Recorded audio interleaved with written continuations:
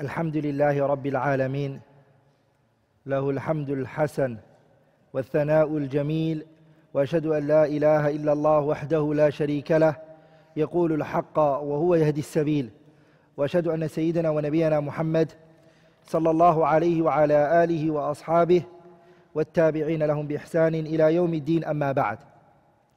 Inshallah ta'ala, today we're going to start the introduction to the history and the formation of Arabic grammar. How the Arabic grammar started, what was the reason why it started, and what was the phases it went through, and the stages in which it went through, and who are the scholars who wrote in this field, and what are the different schools in the Arabic grammar, and how do you reconcile between those different schools. All of that inshallah ta'ala will be taken in this module bi'idhnillahi al-kareem. But today inshallah ta'ala I want to speak about a couple of points inshallah ta'ala. The first thing I want to speak about is the importance of learning the Arabic language and how important it is. I'll also be speaking about inshallah ta'ala this belief that many have that the Arabic language is hard, it can't be learned, it's not for me. Where these claims come from and what the response are. And finally, I will mention practical steps if you take, you can truly insha'Allah ta'ala gain good understanding of the Arabic language and grasp the Arabic language insha'Allah ta'ala.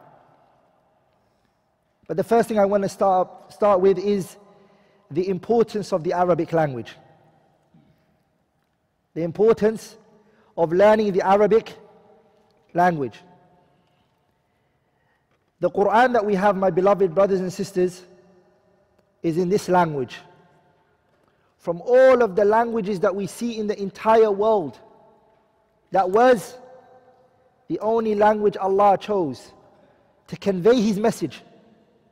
Was in what language? It was in the Arabic language. No other language. And the reason why He done that is because the Arabic language is the best of languages. And remember these five, because they're very vital. The best language that Allah chose was the Arabic language. The best language, and Allah chose it to convey His message.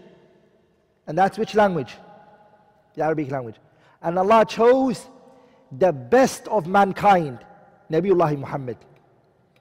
The second one is, Allah chose the best of mankind. And who was the best of mankind?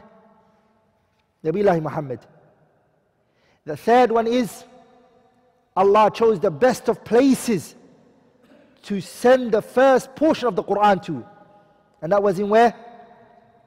Mecca. And Allah chose subhanahu wa ta'ala the best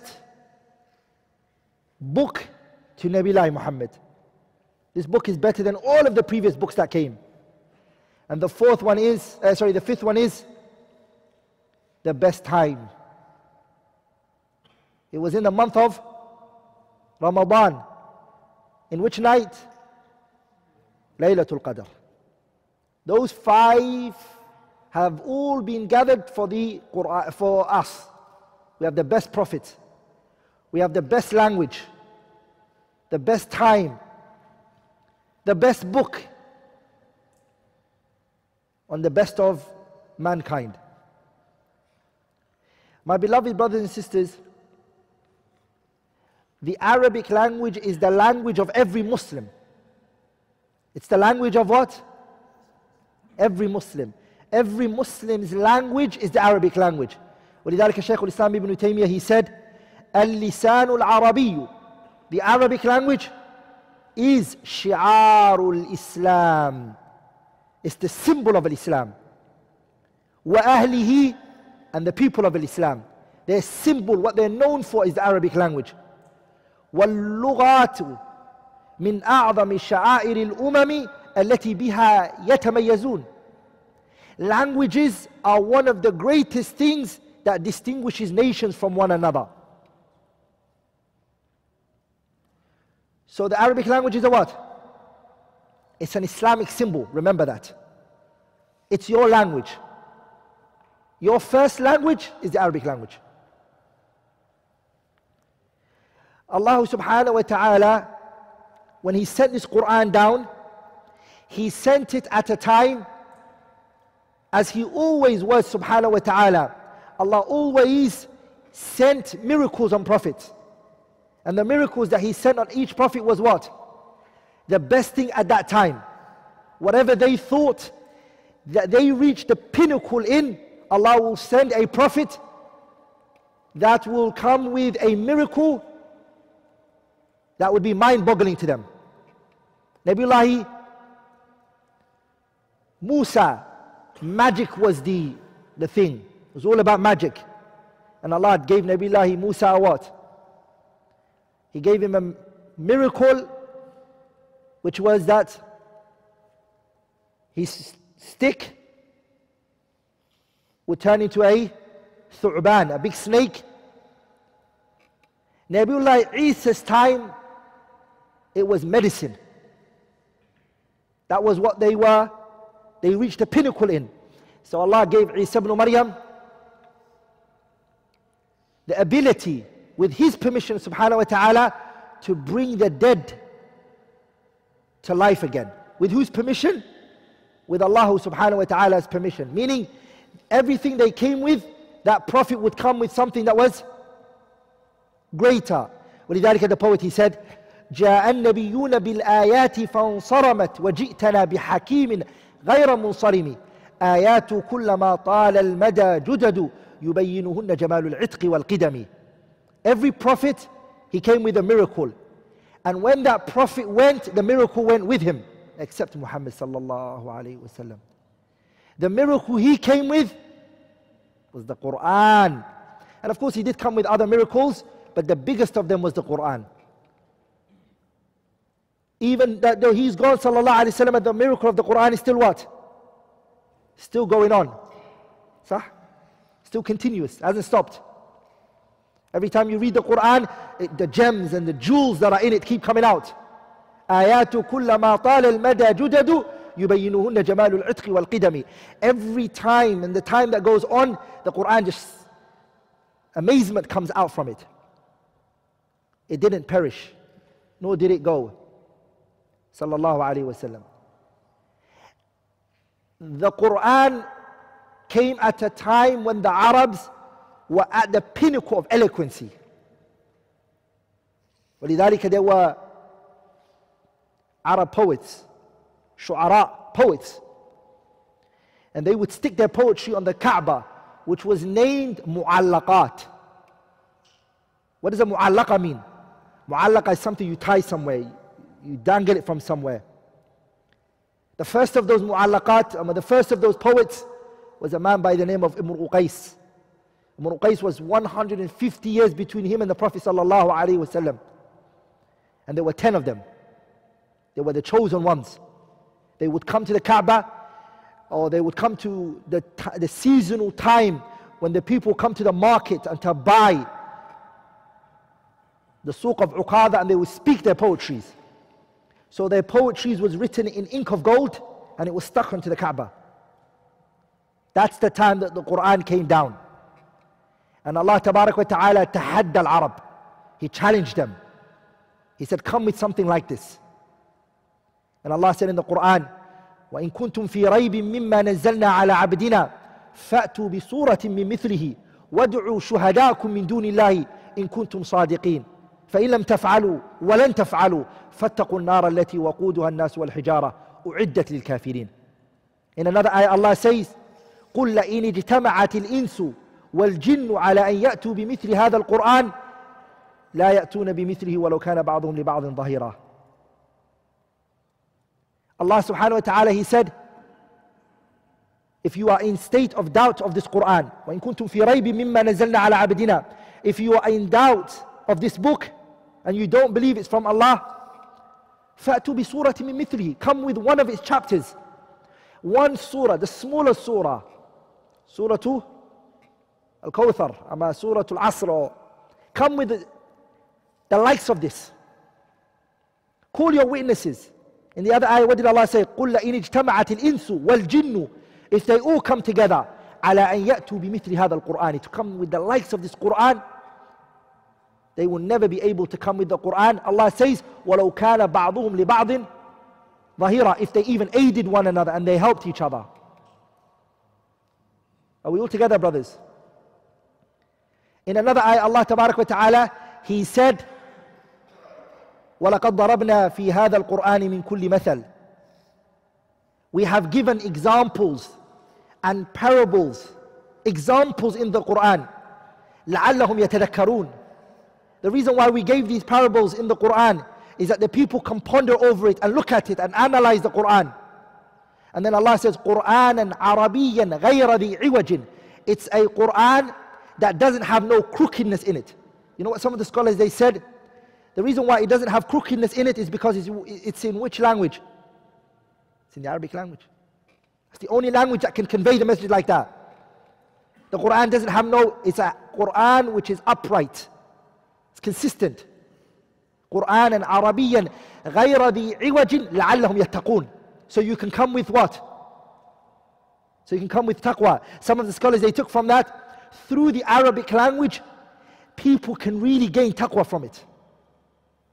After Allah mentioned the Arabic language, He's mentioning taqwa in the same context. Are we all together, brothers? Because to really gain iman boost from the Qur'an, it cannot fully be accomplished in any other language other than the Arabic language. Allah says in another ayah, وَإِنَّهُ لَتَنزِيلُ رَبِّ الْعَالَمِينَ نَزَلَ بِهِ الرُّوحُ الْأَمِينَ عَلَى قَلْبِكَ لِتَكُونَ مِنَ الْمُنذِرِينَ بِلِسَانٍ عَرَبِيٍّ مُبِينٍ.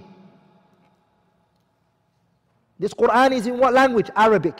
Clear Arabic language. Again, no other language can be spoken clearly other than the Arabic language. And that can convey Allah's message the way He wants it, subhanahu wa ta'ala, other than the other Arabic language. So can you fulfill the obligation of pondering on the Qur'an if you don't know the Arabic language, brothers? Can you come with the ayah, أَفَلَا يَتَدَبَّرُونَ الْقُرْآنَ أَمْ عَلَى قُلُوبٍ أَقْفَالُهَا أَفَلَا يَتَدَبَّرُونَ الْقُرْآنَ وَلَوْ كَانَ مِنْ عِنْدِ غَيْرِ اللَّهِ لَوَجَدُوا فِيهِ اخْتِلَافًا كَثِيرًا أَفَلَمْ يَدَّبَّرُوا الْقَوْلَ. All of those verses are saying, why do they not ponder on the Qur'an? So to ponder means you understand what you're pondering on. If you don't know that language of the Qur'an, you can truly not come with the ability to really ponder and to take benefits out of the Qur'an the way it should be. ولذلك الباقلاني, look what he said, something very good. He has a book called إعجاز القرآن. He said something. He said, قد بينا, we have clarified, أنه لا يتهيأ لمن كان لسانه غير العربية.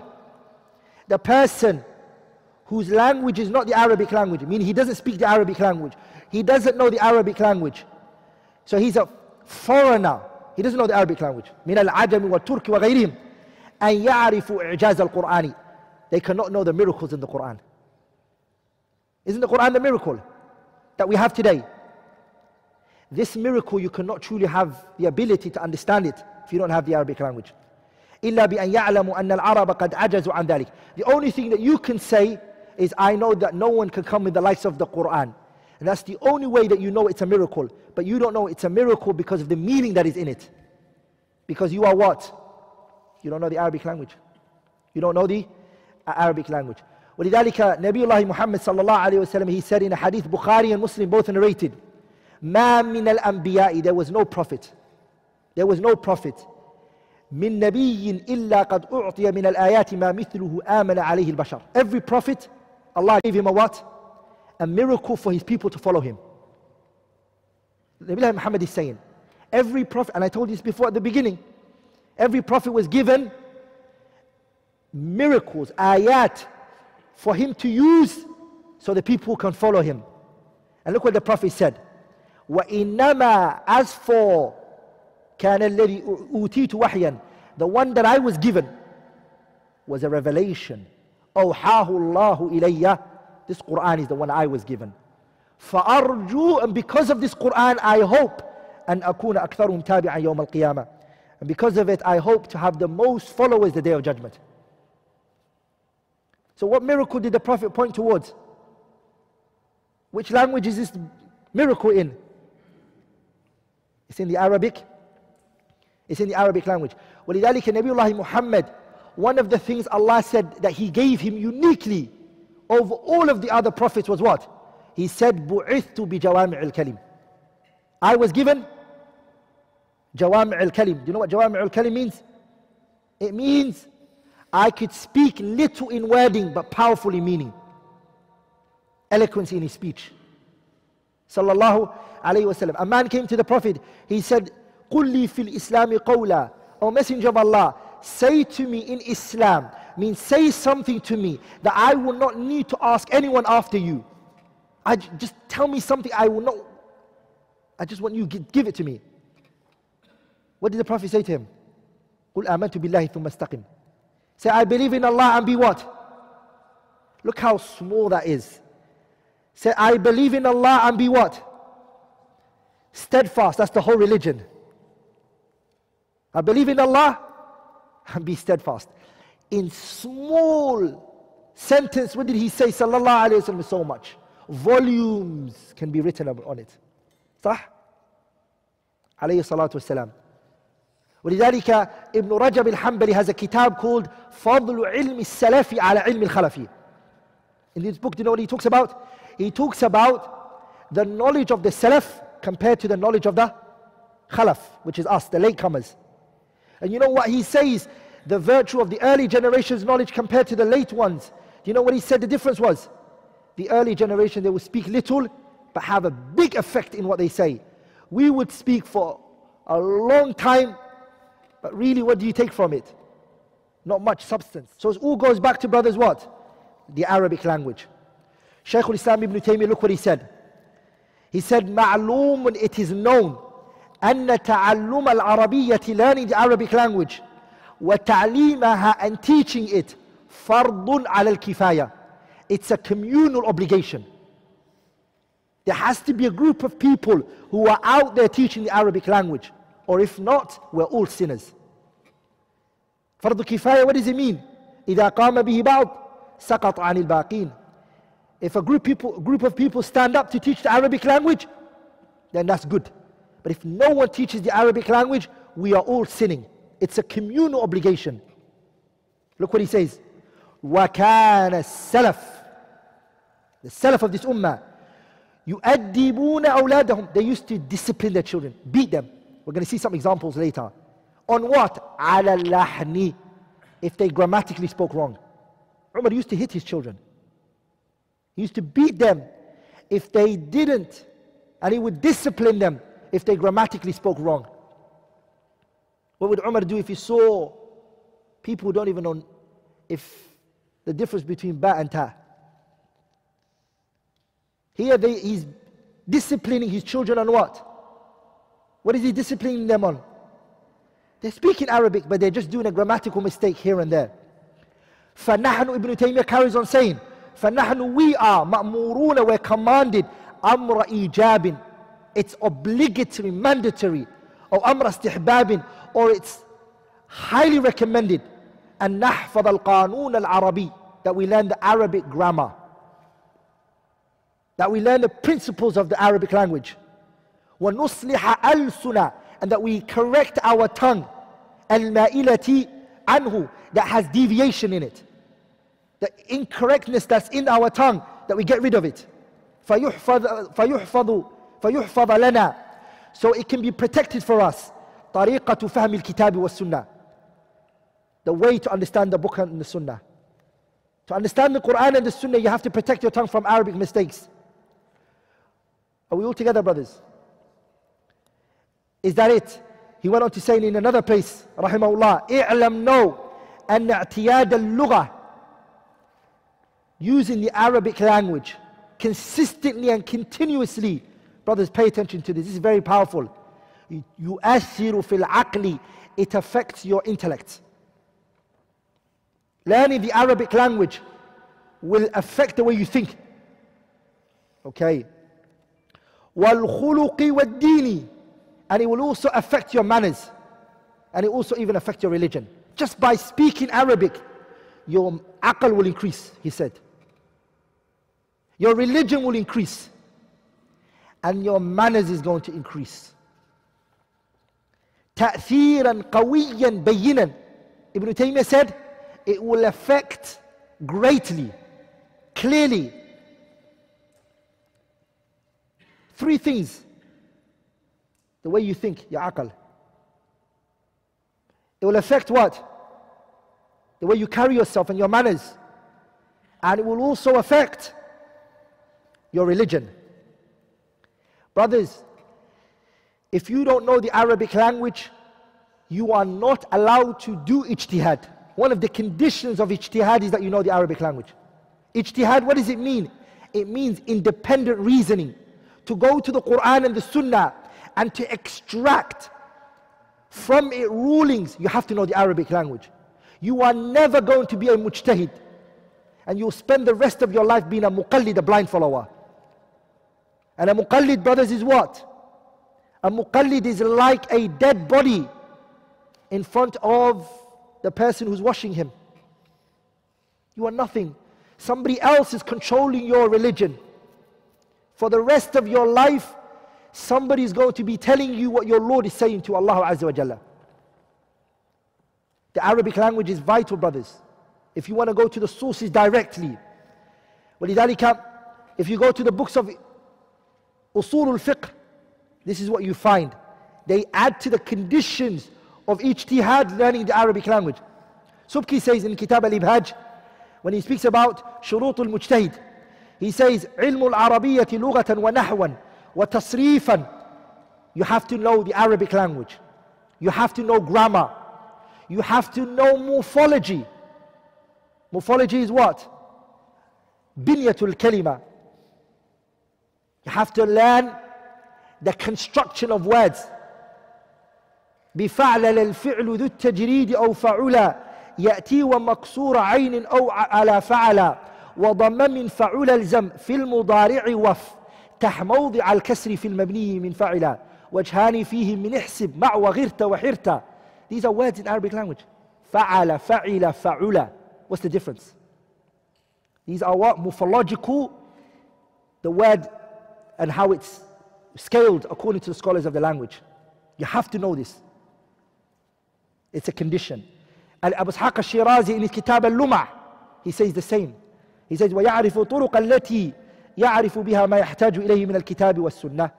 Suyuti said something very powerful that touched me, really. And I want all of you to pay attention to this.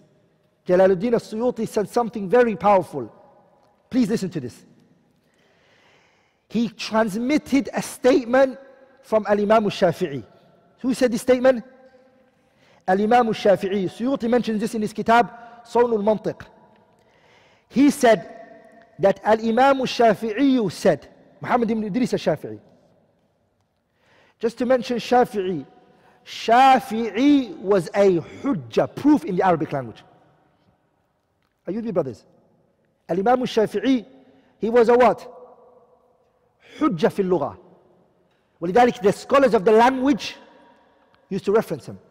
Like Abdul Malik ibn Qurayb, al-Asma'i, who we're going to see later, who was imam in the language. He said, I took from Shafi'i the poetry of the people of Hudayl. I read it from Shafi'i. Al-Imam al-Shafi'i. Shafi'i, when he was a young kid, when he finished the Quran, he was 2 years old when his mom brought him to Mecca. His father died, Al-Imam al-Shafi'i. His father died when he was very little. He didn't see his father. His mother raised him. His mother brought him to Mecca and he was 2 years old. He was 2 years of age, Al-Imam al-Shafi'i. His mother didn't even have money to pay for his madrasa. So he went to the kutab. The teacher said, you don't have to pay anything, just learn. He learned the Quran until he sat in the seat of the teacher. He used to teach the Quran. And then after that, when he finished the Quran, Shafi'i went to the outskirts of Mecca. Where did he go? To the outskirts of Mecca. Why did he go to the outskirts of Mecca? To sit with the Bedouins and take from them what? The Arabic language. The pure, clean, untampered with Arabic language. Especially the people of Hudayl, that tribe, he went to them. He sat with the people of Hudayl and he took from them. Keeping in mind, Shafi'i is Quraysh. He's a Muttalibi. Abd Manaf had 4 kids. Abd Manaf, how many kids did he have? He had 4 sons. From the sons is Hashim. Who came from Hashim? Nabiullah Muhammad came from it. Second child was what? Muttalib. Who came from Muttalib? Shafi'i. Shafi'i goes back. Him and the Prophet meet in Abd Manaf. Imam Shafi'i. Hashim, Muttalib, Nawfal, and Abd Shams. Huh? Sah? Those 4 were brothers. Hashim and Muttalib, which is Shafi'i and who? The Prophet, are the 2 closest one than the other 2 brothers. There's a history behind that if you read the seerah. When Allah talks about Ahlul Bayt, وَعَلَمُوا أَنَّ مَا غَنِمْتُم مِّن شَيْءٍ فَأَنَّ لِلَّهِ خُمُسَهُ وَلِلرَّسُولِ وَلِذِي الْقُرْبَى. وَلِذِي الْقُرْبَى here is referring to Bani Hashim and Bani Muttalib, not the other 2 brothers. وَلِذَلِكَ who was from Abd Shams? Uthman ibn Affan. وَلِذَلِكَ Uthman ibn Affan came to the Prophet. He said, Ya Rasulullah, why is it 4 children who come from Abd Manaf, 4 of them brothers? How is it 2? They get 1/5 of the spoils of war. And the other 2 brothers don't get nothing. They're dealt with like the rest of the people. And the Prophet ﷺ said, Bani Muttalib, Shafi'i's family, they did not forsake us before Islam and after Islam came, when Quraysh and everybody boycotted Nabi Muhammad and his uncle Abu Talib in the valley, in the Shi'b. The 2 tribes that were boycotted in the Shi'b was Bani Hashim and Wahu. Bani Muttalib, they were both in the Shi'b. All of the other tribes, they boycotted the Prophet ﷺ. And because of that, they got upper hand. Shafi'i was from that tribe. Even then, it didn't stop him from learning the Arabic language. He sat down, brothers, and he learned the Arabic language. And you know what he said? He said, I learned the Arabic language so I can serve fiqh. Billahi alaykum, ponder on this. I learned the Arabic language so I can become a good faqih. That's why I learned the Arabic language. So you have to understand the Arabic language, brothers. Look at what Imam Shafi'i said here. Shafi'i said, and I really want everybody to write this and memorize this. It's a very important statement Shafi'i said. Shafi'i said, مَا جَهِلَ النَّاسُ. The people did not become ignorant about this religion. وَلَا اخْتَلَفُوا. And they did not dispute one another. إِلَّا لِتَرْكِهِمْ. It's because they forsaked lisan al-Arab, the Arabic language. وَمَيْلِهِمْ. And they turned towards إِلَى لِسَانِ أَرْطَطَالِيس. And they turned towards the language of Aristotle, Greek. And they turned away from what language? The Arabic language. 2 things he said, pay attention to this. He said, مَا جَهِلَ النَّاسُ. The people did not become ignorant of their religion. وَلَا اخْتَلَفُوا. And they did not dispute one another and become groups. إِلَّا لِتَرْكِيمْ لِسَانَ الْعَرَبِ. It's because they left the Arabic language. And one of the reasons why deviated groups came is because they couldn't understand the Arabic language. They couldn't understand what the Quran was saying. ولذلك, if you read the books of Aqidah, you find a lot of the times the scholars would say, this group, مِنَ الْعُجْمِ أُوتُوا. What does that mean? Ignorance of the language brought this problem to them. Ignorance of the Arabic language threw them into what, brothers? into an Aqeedah problem. وَلِذَلِكَ a Bedouin man, one time he heard a man recite the Quran. And some of the scholars, they mentioned this was one of the reasons why the Arabic grammar was placed. He recited the Quran and he came to the ayah وَأَذَانٌ مِّنَ اللَّهِ وَرَسُولِهِ إِلَى النَّاسِ يَوْمَ الْحَجِّ الْأَكْبَرِ أَنَّ اللَّهَ بَرِيءٌ مِّنَ الْمُشْرِكِينَ وَرَسُولُهُ. That's what the ayah is, right? This man, instead of reading it as وَرَسُولُهُ, he read it as وَرَسُولِهِ. He placed a kasra there. Nothing more, nothing less. Let's read it with the dhamma. وَرَسُولُهُ. Let's read it like that, which is the way it is.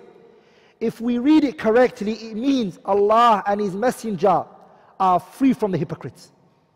And if we read it as a kasra, it becomes Allah is free from the Messenger and the hypocrites. This is a Bedouin man, he knows the Arabic language very well.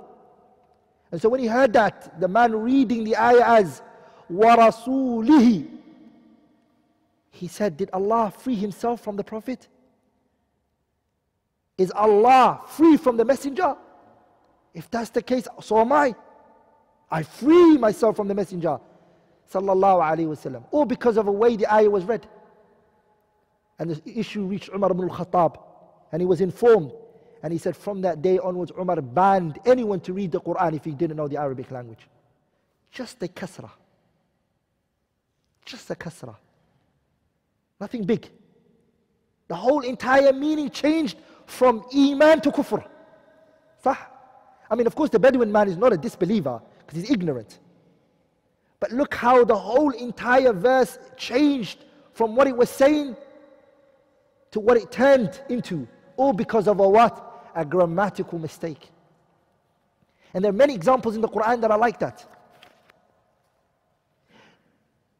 For example, when the Messenger ﷺ prevented the companions from saying Ma sha'Allahu. And what else were they saying before that? Wa sha'a Muhammad, right? Ma sha'Allahu. If Allah willed and the Prophet. Are you with me? What did He prevent them from? He said, drop the waw. Just that one letter. Drop the waw. Exchange it with what? Thumma, a two-letter word. From shirk to tawheed. One letter shirk, two letters tawheed. Does that not show you how important the language is? It does, brothers. He said, don't say and use the waw, because the waw shows that you're connecting Allah's will and the Prophet's will together. Are we together, brothers? So it's very important that the language is learned. ولذلك look what Shaykh al-Islam, Suyuti, Jalaluddin al-Suyuti, look what he said as well. After he brought the kalam of Imam al-Shafi'i, look what he said.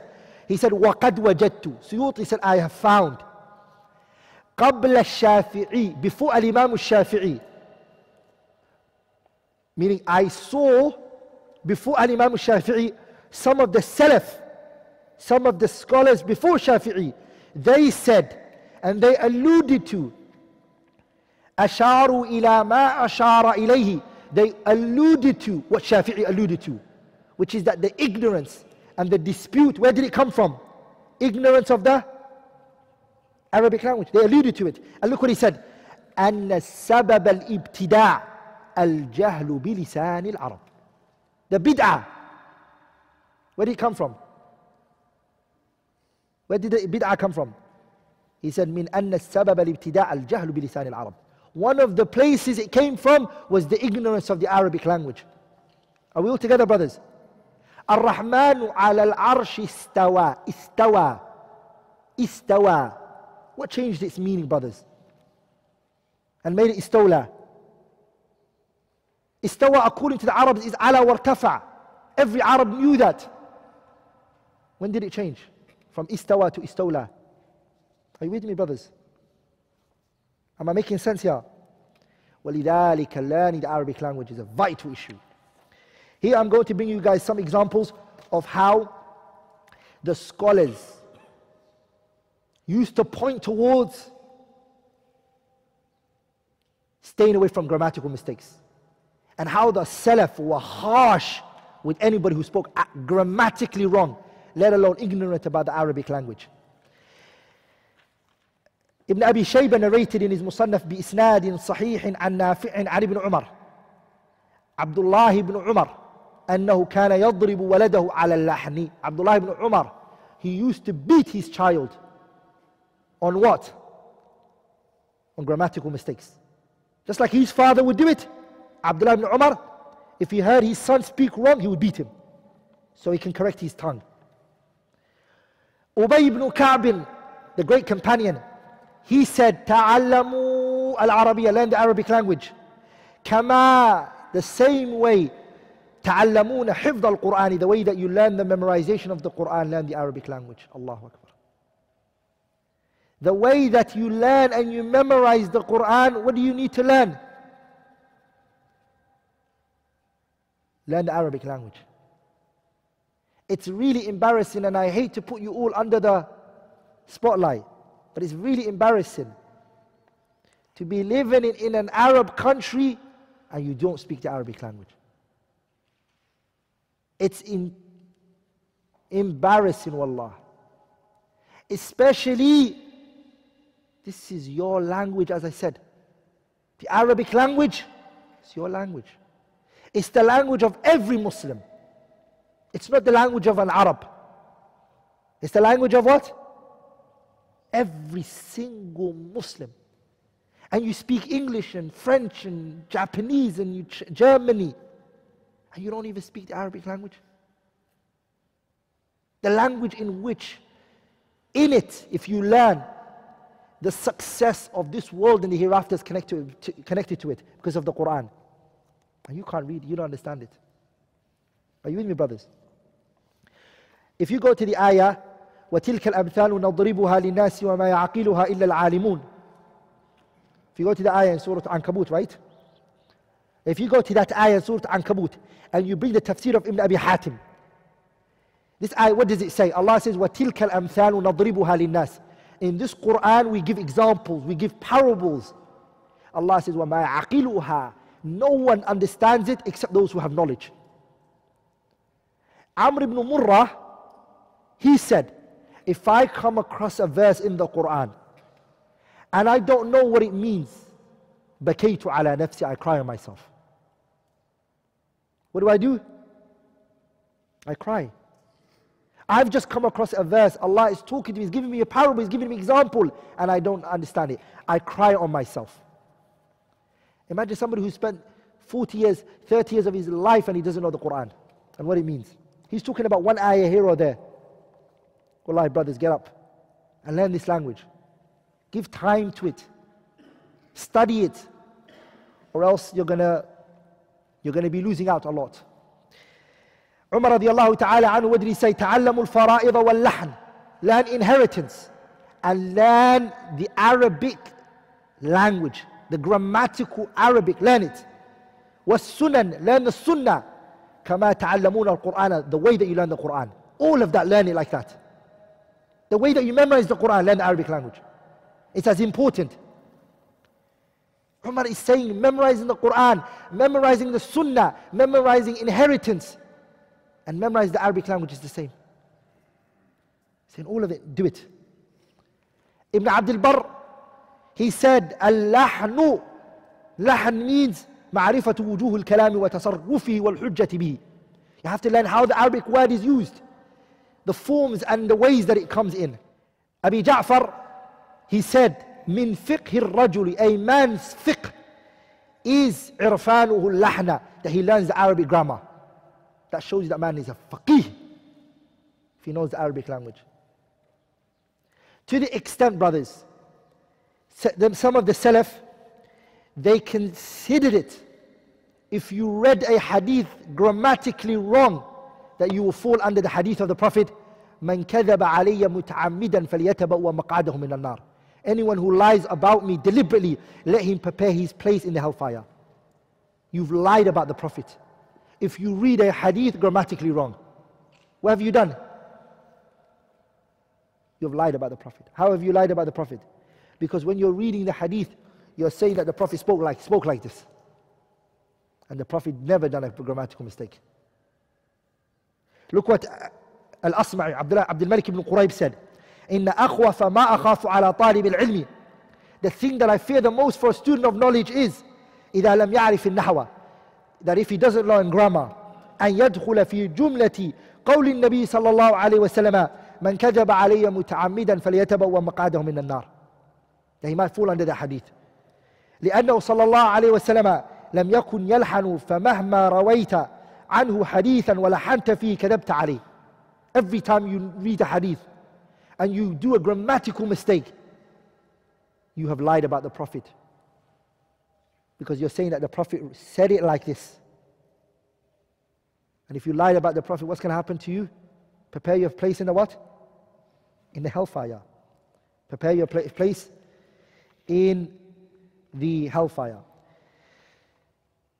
Al-Imam Ibn Abdul Barr, Imam Khatib al-Baghdadi, rahimahullah ta'ala. He has a book called Jami' li Akhlaq al-Rawi wa Adab al-Sami', where he talks about the student of hadith, the hadith student who wants to learn the hadith of the Prophet. He placed a chapter in that book of his. What did he do? He placed a chapter in there. And in that chapter, what did he mention? He said, learning the Arabic language. He said, الترغيب في تعلم النحو والعربية لأداء الحديث بالعبارة السوية. Learn the Arabic language. Before you even speak about the Prophet's hadith, before you even read it, learn the Arabic grammar. Historically, when you look at Islam, the non-Muslims used to love to learn the Arabic language. The non-Muslims used to like it. Times have changed. The Muslims have forsaken the Arabic language, and where have they run to? The English language. Historically, the glory was learning the Arabic language. Al-Imam al-Hariri, you listen to the story. Al-Imam al-Hariri has a maqamat, but he said in his kitab, Durrat al-Ghawas, fi awham al-Khawasi, listen to the story. أن يهوديا, a Jewish man, سأل أبا عثمان المازني. A Jewish man, he came to Aba Uthman al-Mazini, a Jewish man. He came to this great scholar of the Arabic language. What did he ask for? What did he ask him? He asked him, أن يقرئه. He said, please read on me Kitabu Sibawayhi. Sibawayhi, we're going to be taking who he is. He's the father of grammar. And he goes, he's the leader of the school of Basra. And Imam Ali ibn Hamza al-Kisa'ina, he's the what? The Imam of the people of Kufa. And we're going to speak about that historically later, inshallah ta'ala, bi'idhnillah al-kareem. He said, the Jewish man said to Aba Uthman al-Mazini, can you read on me? Can you read on me what? The book of Sibawayhi. وَدَفَعَ إِلَيْهِ, and he gave to him 100 dinarin. And he gave him how much? 100 what? Do you know what the dinar is, brothers? Yeah, dinar is what? Dinar is gold, brothers. He gave him 100 gold. Today that is thousands of dollars. He put it in front of the great noble Imam. And he said, teach me. فَرَدَّهَا, Abu Uthman al-Mazini pushed the money back to him. وَلَمْ يَفْعَلْ, and he didn't do it. وَكَانَ مُحْتَاجًا, and he really needed the money, Abu Uthman al-Mazini. Really needed that money. فَقَالَ لَهُ أَبُ الْعَبَّاسِ الْمُبَرِّدِ, another great Imam in the language. Abu al-Abbas al-Mubarrid was another Imam in the language. We'll mention him inshallah ta'ala as well. He said to him, لِمَ لَمْ تُقْرِئُهُ, why didn't you not read it for him? And take the money. You know you needed the money, why didn't you just take it? فَقَالَ, he said, إِنَّ فِي كِتَابِ سِيبَوَيْهِ, in the book of Sibawayhi is what? آيَاتٍ مِّنَ الْقُرْآنِ, there are Quranic verses in it. فَلَا أُقْرِئُهَا يَهُودِيًّا, and I'm not going to read it on a Jewish man. Izzatul Islam, right? The honor of Islam. That a Jewish man would give money, this much money, to learn what? What would he do? To learn this language. And what happened? In Akasatil Mawazin. The scale went upside down now. We are paying that much money to learn what? The English language. We are learning, and we give time to learning the English language. And we've chosen to turn away from the Arabic language. So here, inshallah ta'ala, I'm going to move on to the next part of my session today, which is the claim that the Arabic language is hard. The claim that the Arabic language is hard. The people who push this, brothers, to make the Arabic language seem like it's hard and it cannot be learnt, and subhanallah, it's like you're moving a mountain, was, if you look at it, was the colonials when they came to the Muslim Arab countries and the Muslim countries. Are you with me, brothers? And they made jokes about the Arabic language. If you want to beg, learn the Arabic language. وهكذا. In our country, that's the things that were spread by the Italians and the British when they came in, especially the Italians. If you want to beg, learn the Arabic language. If you want to insult somebody, learn Italian. If you want to be educated, learn the English language. وهكذا. دعايات, to belittle the Arabic language. Arabic language is only for begging. So what will happen to the person? It will become, they won't see the language to be something very important. So because of that, you see people from different Arab countries that can't speak to each other. They don't understand each other because they've been all given different dialects. And they've been turned away from the what? The Fusha. And some places when you go to, if you speak correct Arabic language to a taxi driver, an Arab, when you finish, he will say, BarakAllahu al-Azim. Hakada wallah. They will laugh at you. They will mock it. They said, this is the kalam of Hassan al-Basri and Awza'i. What are you talking about? Are you with me, brothers? So what is it that allowed this to spread? In order for us to overcome it, is important. To respond to it, we have to first of all know what are the causes for this claim and this false claim. Number one, try to write this down inshallah ta'ala, is the way that it spread that the Arabic language is hard and it cannot be attained is the following reasons. Number one, the passion within the Muslims died out for the Arabic language. The people, they lost ghira, jealousy, love and passion for the Arabic language. That this is your language. When somebody says that to you, what will happen to you? You wouldn't let it go. And when somebody tells you that the Arabic language is yours, it's from the what? The sha'air of Islam, the symbols of Islam. And what did Allah say in the Quran? ذَلِكَ وَمَنْ يُعَظِّمْ شَعَائِرَ اللَّهِ فَإِنَّهَا مِنْ تَقْوَى الْقُلُوبِ. The symbols of Islam, are you allowed to belittle it? Huh? Can't. وَلِذَلِكَ, my country, one of the ways that they came to us was that they belittled the Arabs and they belittled the what? The Arabic language. Belittling the Arabs and belittling the Arabic language is belittling the Prophet ﷺ and the language he spoke. Are you and your brothers? Dangerous. What is it? It is dangerous. So this, they take away from you the ghira. What's the best translation for the word ghira in the English language? Protective jealousy leaves you. Number two, believing every single allegation that's made. People just believe it without investigating. Somebody will come up to you and say to you, grammar, don't even go that path. Go learn this subject. You don't even say, okay, let me see it for myself. You don't do it. So people just believe the allegation that the Arabic grammar is hard. It creeps into you because you don't investigate. You don't look for it, into it yourself. Are we all together, brothers? So because of that, the allegations that the Arabic language is hard, it spreads. It spreads. The third reason why this allegation spread was because ضعف, the weakness in manahij al-nahu, the curriculums and the syllabus that were made for the Arabic language. If you look at the syllabus that are taught in some institutes, the Arabic language syllabus is taught, So weak, excessively weak. The person doesn't have no exercise, the weakest curriculum is picked. It's not chosen. It's not handpicked. And because of that,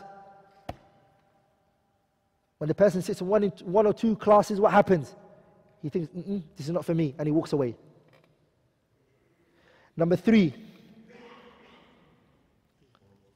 The fourth one, 4 is the teachers that are teaching it are not qualified. They themselves don't know the subject. They are unqualified teachers who are teaching the subject. And so when they come into the classroom, they don't come with that passion and that drive and that motivation. They scribble things on the board. Did you understand? No, it's up to you. And they leave. And so what happens? If the teacher who's teaching it doesn't like the subject or is not passionate about it, of course the students are what? They're not going to feel the same. وَلِذَلِكَ, that's very common. If you go to the thanawiyya, the secondary schools, and you go to the mutawassid and the ibtida'iyya, and you look at the teachers who teach in the tahfidh and the madrasas, what type of teachers are they? They don't really care, they're just... But when you go to university and you go to these Harvard and Princeton and Cambridge and Oxford and so neat and tables and everything, cups, the teacher comes with passion and drive. And are you with me, brothers? But the Quran class and the Arabic class, everything is what? Quality, nothing, the way it's done, savage, the teacher doesn't care. This does make the person not feel inclined to learning the Arabic language. The 5th is the amount of lectures that are given are little in number. For example, fiqh might be 20 subjects, 20 hours. Grammar might be 4 hours, 5 hours. Enough amount of lessons will not be given to grammar. It's the least. It's reduced. And so the teacher is told, take this big curriculum and teach it in a very short period of time. Are you with me, brothers? But all of the other subjects, good time is given to it. Also, the lack of ability to apply the Arabic that you learn in the class, to apply it out on the streets. There's no way to apply it. Even if you did learn it, when you come out, you're going to have to speak what? Not Fusha, right? The standard Arabic will not be spoken, صح? So the person is learning, Na'am hada baytun, and when he comes out, he doesn't say that. Are you with me, brothers? He's done hada and hadihi, but when he comes out, he doesn't use hada and hadihi. He has to use al-amiyya. So how can we overcome this? And what's the way to practically overcome these problems? Number 1, to think that the Arabic language is hard or it's complicated and it cannot be studied is like maths. It's like any other subject. And no subject, just because it's hard, is it abandoned? Why is it that only Arabic grammar is abandoned because it's hard, or it's seen to be hard, if we accept it for the sake of argument that it's hard? We don't hear anybody saying maths is hard, so yeah, don't do it. Or physics is hard, don't do it. Rather, the ratio of people who are going for these academic sciences, which are much harder than the Arabic language, are high. But those same people will say to you what? ولذلك, I don't know if it's like that back home in India, like in my country where I'm from. If the person is bright, he's sent to academic sciences. Engineer, medicine, doctor. If he fails in life, become an imam. Sah? Is it like that? Huh? Same. وَلِذَلِكَ the person who's the imam is a failed person in life. He couldn't do anything, so he said, I might as well just memorize the Quran. هكذا. صح? وَلِذَلِكَ one time I was in a lecture of one of the mashayikh, and one of the students said, Sheikh, I find it hard to revise in the morning. The Sheikh said something I was shocked when he said it. He said, seeking knowledge is not for you, go for maths and science. And then when he finished, I said, Sheikh, why did you say that to him? He said, if we take people like him on board, they're going to be giving fatwa to the people. We need people who are sharp. Because those are the type of people they used to be when it came to seeking Islamic knowledge. We're encouraging the wrong people to become something, he said. Failures in life.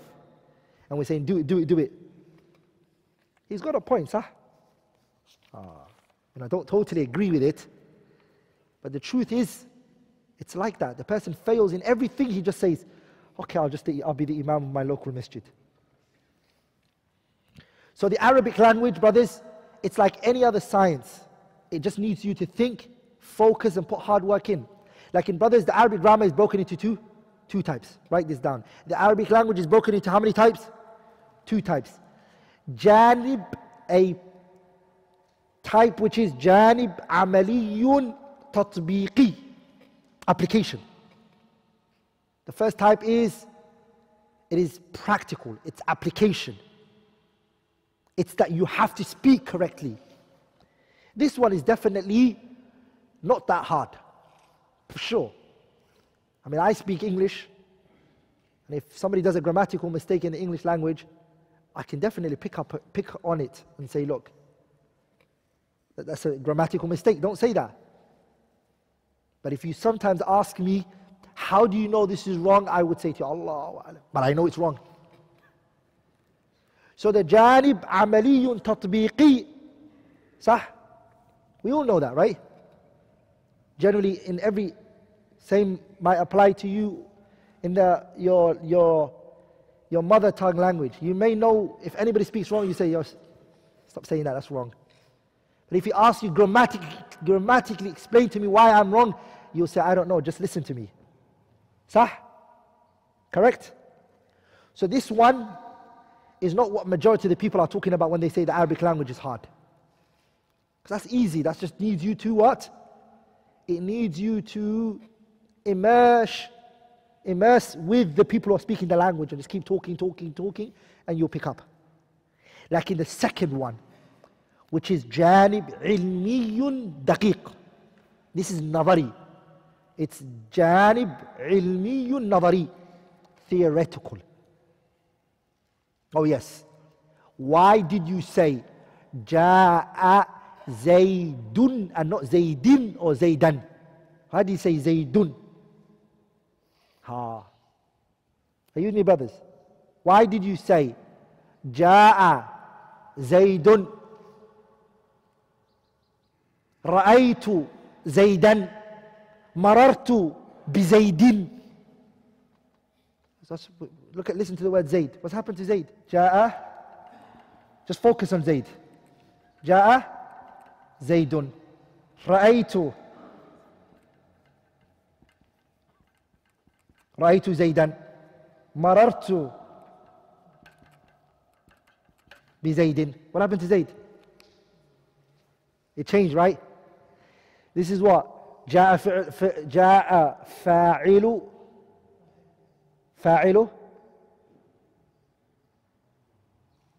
Zayd. Ja'a, sorry.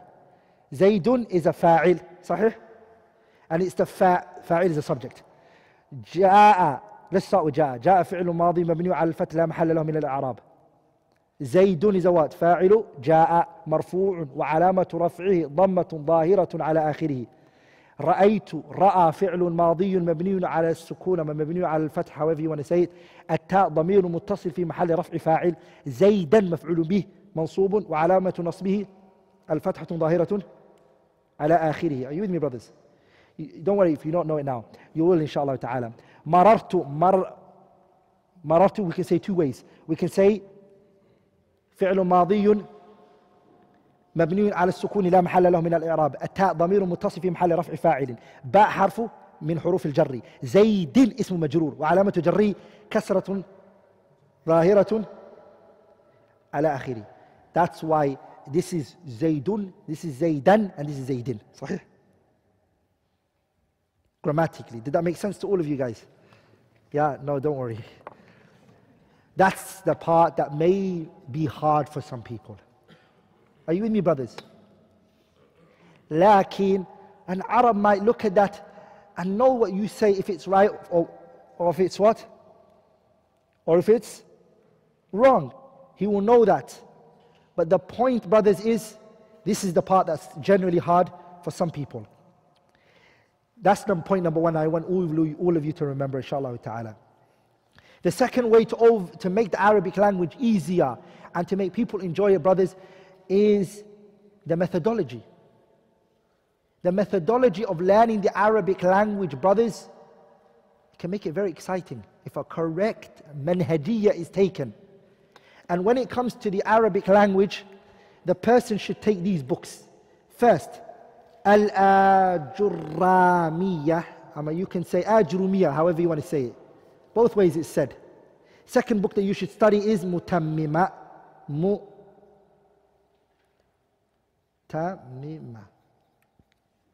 Mutammimatul Ajurramiyah. Ajurramiyah. The third book that you should study is Lamiyatul Af'al, which is Sarf. وبعد من يحكم تصرفه يحز من اللغة الأبواب والسبل فهاك نظما محيطا بالمهم وقد يحوي التفاصيل من يستحضر الجمل. Sarf, morphology. Then the person does قطر الندى وبل الصدى by Ibn Hisham. 5, the person does Alfiyat ibn. Those are the 5 books in grammar. Easy, simple. And this one is قال محمد هو ابن مالك أحمد رب الله خير مالك مصليا على النبي المصطفى وآله المستكملين الشرف وأستعين الله في ألفية مقاصد النحو بها محوية تقرب الأقصى بلفظ موجز وتبسط البذل بوعد منجز وتقتضي رضا بغير سخط فائقة ألفية ابن معطي وهو بسبق حائز تفضيلا مستوجم ثنائي الجميلة والله يقضي بهبات وافرة لي وله في درجات الآخرة. 1,000 lines in grammar. That's the last book. That's the methodology that you take when you study grammar. Are we all together, brothers? Am I making sense here? The next point is finding a teacher who's qualified, who knows the subject and enjoys teaching the subject. Are we all together, brothers? Wallahi, when the teacher enjoys the subject and he loves his subject and he finds joy in it, I promise you, he will make the students enjoy it. Are you with me, brothers? It depends on the teacher who's teaching it. If he loves it and he enjoys it and he likes it. But if he's just there to take his monthly salary, and that's all he's waiting for, then la shakka wa la rayb, you're not going to enjoy that subject. And you're not going to learn it. Because he doesn't care. He does not care. Also, brothers, is to know that one of the greatest scholars in this language, a lot of them were blind. They couldn't even see. For a subject that really requires observation and looking and thinking and everything, a lot of them were blind. From them, for example, is Al-Imam Ali ibn Ahmad ibn Sayyidah. He was al-Lughawiyyun Nahwiyyun Andalusi. He was darir, blind. مع ذلك, he was from the great scholars of the Arabic language. The same applies to Al-Imam Muhammad ibn Mukarram al-Ansari, Yusuf ibn Sulaiman al-Andalusi, Sa'id ibn al-Mubarak, who was known as Ibn Dahan, Abdul Samad ibn Yusuf, Abdul Karim ibn Ali. All of these were a'imma in the language and all of them were blind. And this, brothers, shows you it's really how much effort that you put in something. The poet, he said, تَمَنَّيْتَ أَن تُصْبِحَ فَقِيهًا مُنَاظِرًا بغير عناء والفنون جنون. Some people, wallahi, it shocks me. You want to wake up one day and just become a grammarian. The poet, he said, تمنيت أن تصبح فقيها مناظرا. You want to wake up, you wish to wake up one morning and become a faqih who's strong in his arguments. And then look what the poet said. He said, وَالْفُنُونُ جُنُونُ. Craziness, it comes in different ways and shapes, and this is one of them. Junoon. To wake up and just become a grammarian.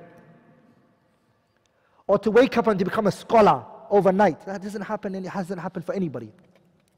Listen to this story, and I'm going to conclude there inshallah ta'ala. And this story is Khalid ibn Abdullah al-Azhari.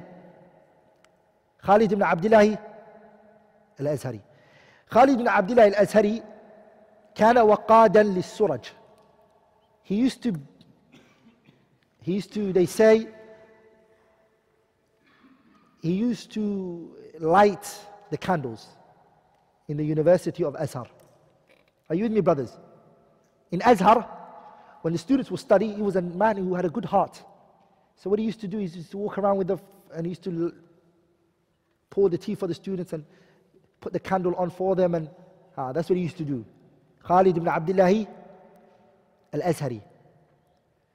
One day what happened was, as he always used to do that, one day what he did was, by accident, the candle fell onto a student's notes, and it fell onto him. When it fell onto him, he said to him, Ya Jahil, you ignorant individual. What are you doing? Look where you're... Khalid ibn Abdullah al-Azhari, that hurt him so much. He's here caring for the students, wants khair and good heart. He said to him, you ignorant individual, what are you doing? Look where you're pouring, look what you're doing. So what did he do? He stopped. That day onwards, he did not do that anymore. What did he do? He went towards the Arabic language. Hatta bara, until he became the Sibawayh of his time. He has one of the best books in Arabic language. From them is At-Tasrih bi-Madmun al-Tawdih, one of the best books he has. This book, I'm telling you, the last book, do you know what he did to it? He did i'rab of the whole poetry. The 1,000 lines of poetry of Ibn Malik's Alfiyah, he did i'rab of it. He grammatically analyzed every single word in the Alfiyah. Are you with me, brothers? And he has a kitab called, one of the best books. It's called Muwassil al-Tulab. Muwassil al-Tulab, some scholars call it Muwassil al-Tulab, which is a sharh of Qawa'id al-I'rab by Ibn Hisham al-Ansari's kitab. He explained it. He became an imam. And this, brothers, what does it bring us to? It brings us to how these people, when they were told, go for this, do this, you can do it, they would go for it. The poet, he said, لا تعرضن بذكرنا مع ذكرهم ليس الصحيح إذا مشى كالمقعد. Don't mention us next to these people. We're nothing like them. Abu Amr ibn Ala, who was an imam in the Arabic language. He's from one of the Qurra. You know the Qurra, right? From one of the Qurra of the Quran, the Qira'at. He's one of the imam. He's a muhaddith, scholar of hadith. He was a mufassir. He was a faqih, everything. And you know what he said? He said, ما نحن في من مضى إلا كبخل في أصول نخل طوالا. What are we compared to the people before us? He's from the salaf. He's saying that what are we compared to those who came before us? We're just like a mushroom. You know what a mushroom is? Under a big tree. That's how we are. So brothers, please give time to learning the Arabic language. Don't take it lightly. You're not going to really understand the Quran. You're not going to understand what the Prophet is saying. Imagine, brothers, your father wrote you a letter. He died. And a letter from your father came to you. and he wrote it in a language that you can't understand, what would you do? Billahi alaykum. Huh? You will ask somebody to explain it for you, right? And you would want to know what your father said to you, right? What about what Allah said to you, subhanahu wa ta'ala? The Quran has come to you from your Lord. And this Quran you have been told, فَإِمَّا يَأْتِيَنَّكُم مِّنِّي هُدًى فَمَنْ تَبِعَ هُدَايَ فَلَا يَضِلُّ وَلَا يَشْقَى. Ibn Abbas would say, فَلَا يَضِلُّ فِي الدُّنْيَا وَلَا يَشْقَى فِي الْآخِرَةِ. You're going to find prosperity in this world and the hereafter. Your khair of this world and the khair of the hereafter is connected to this mushaf, this Quran. How do you know? How can it happen that you don't understand it? And a lot of you, alhamdulillah, in this country, a Muslim country, find an institute, find somewhere and learn the language. Study this language. It is yours. I'm going to conclude with a Q&A sessions, inshallah ta'ala. Anything which I have said that was wrong or incorrect is from me, shaitan, and Allah and His Messenger are free from it. سبحانك اللهم بحمدك أشهد أن لا إله إلا الله استغفرك وأتوب إليه. Any questions?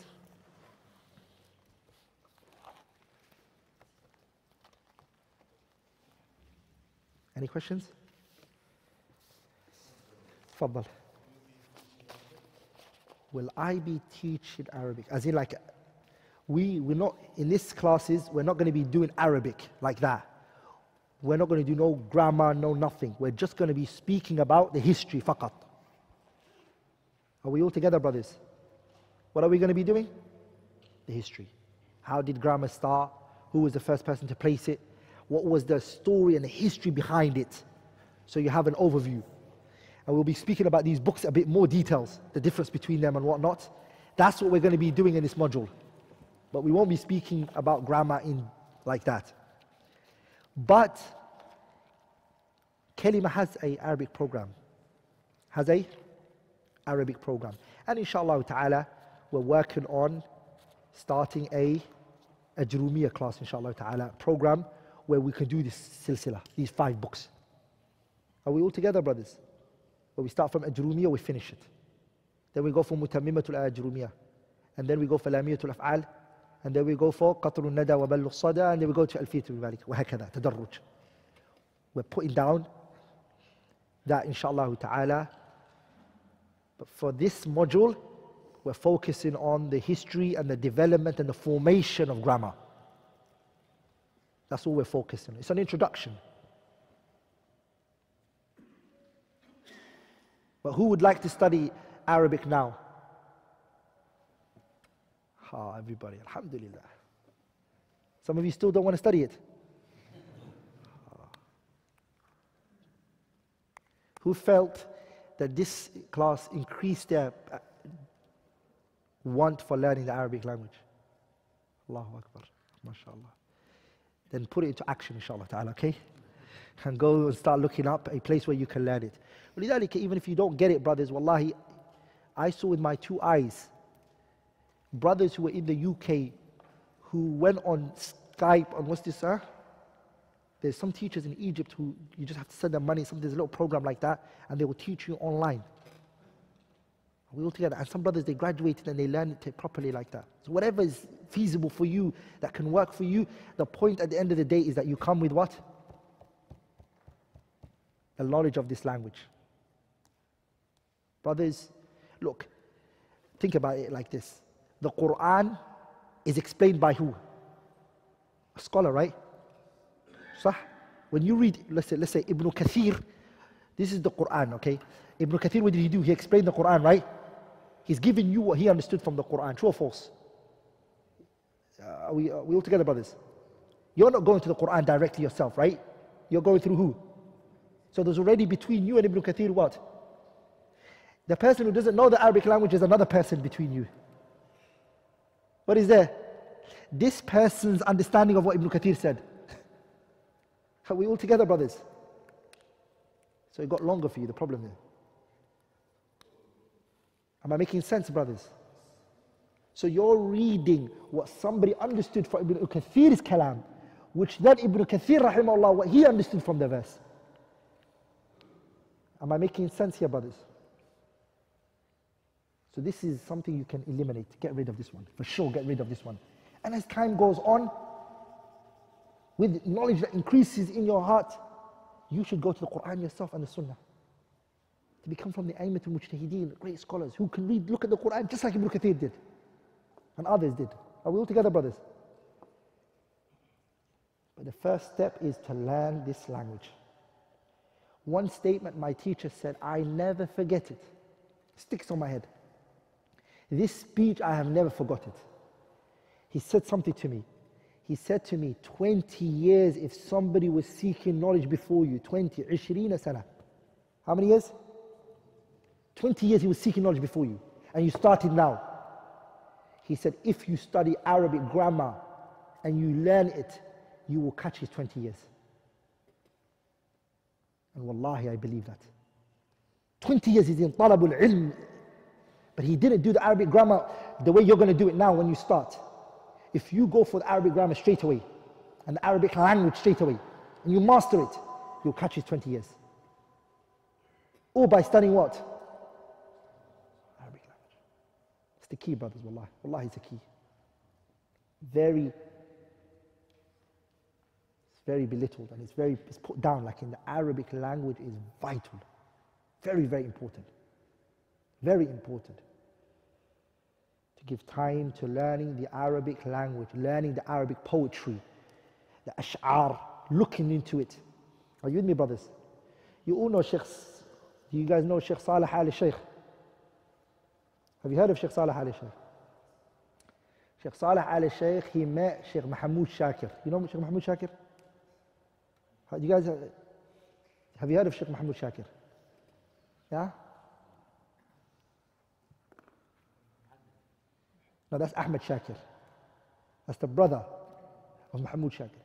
Mahmoud Shakir, they call him Abu al-Uruba, the father of Arabic. Allahu Akbar. Mahmoud Shakir was an imam in the Arabic language, wallah. He has a kitab called Risalatun ila Thaqafatina. Powerful book. Ala kulli hal, Mahmoud Shakir, rahimahullah, Salih al-Sheikh met him. Sheikh Salih al-Sheikh said to him, you know, mashallah, he was amazed with what he saw from who? Mahmoud Shakir's Arabic language. Are you with me, brothers? So he said, what can I do? What can one do? How can one attain this and everything? He said, read Lisan al-Arab. Lisan al-Arab is a what? 20-something volume Arabic dictionary. He said, read it. Sheikh said, that's a big book, you know. That's it. Sheikh Mahmoud Shakir said to him, then Arabic is not for you, look for something else, look for another job.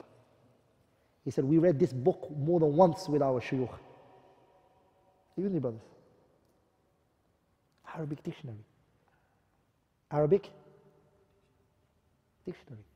Bel Sheikh Muhammad al-Amin al-Shanqiti rahimahullah ta'ala, Sheikh Muhammad al-Amin al-Shanqiti, he memorized the dictionary, Arabic dictionary.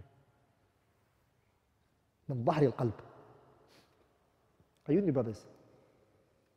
He memorized the dictionary. When he would do tafsir, he would use the Arabic language on a caliber very high. Are you with me, brothers? Sheikh Muhammad al-Amin al-Shanqiti, rahimahullah, Ibn Baz's teacher. صح? Mastered the language. Mastered the language. So, brothers, wallahi, it's important that we give time to the language. It's important that we what? It's important that we give time to the Arabic language. There's a little risala I have at home.